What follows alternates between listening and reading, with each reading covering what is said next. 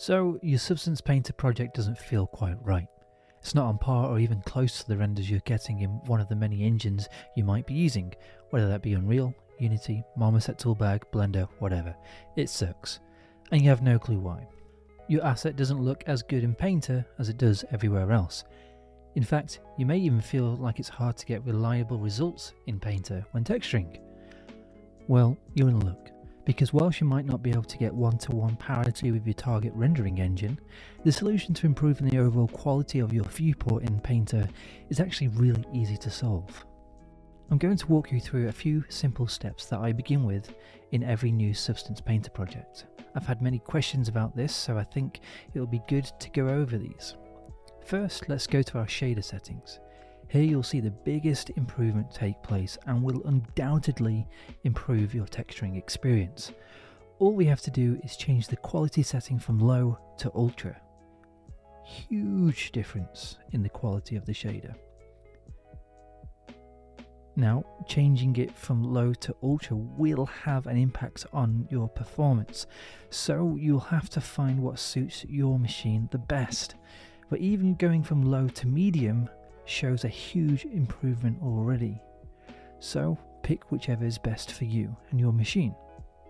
The next improvement comes by simply increasing the AO intensity to its full value. For some reason by default it isn't set to the full intensity of 1. Ideally we should be seeing the full effect of our baked AO, that is if you've baked one out. Here we'll gain some greater parity for free.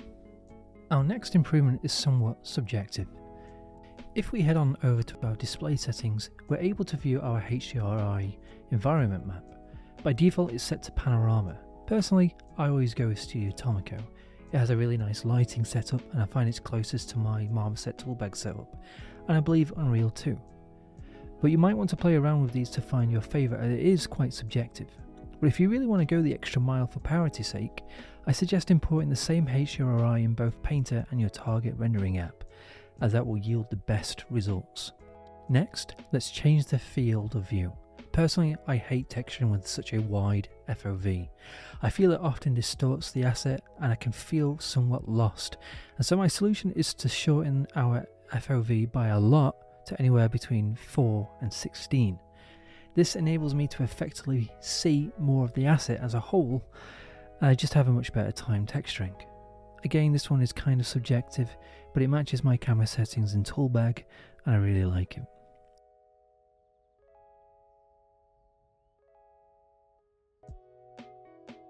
If you're feeling truly funky, just go orthographic, you freak.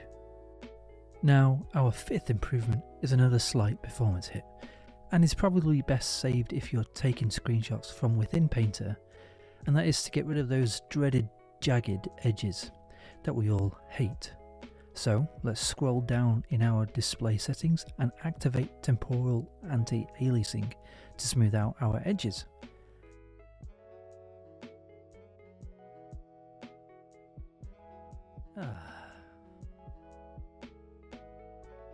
The next viewport improvement is to increase the quality of our anisotropic filtering, which by default is set to low. Now this is entirely optional, it just increases the quality of our textures at obtuse angles. You can really see the difference in the quality on the slide, for example, when we get real close at an angle. And that's it. Apart from increasing the quality of your document resolution, there isn't much else to do. But we're a long way from what your old project used to look like.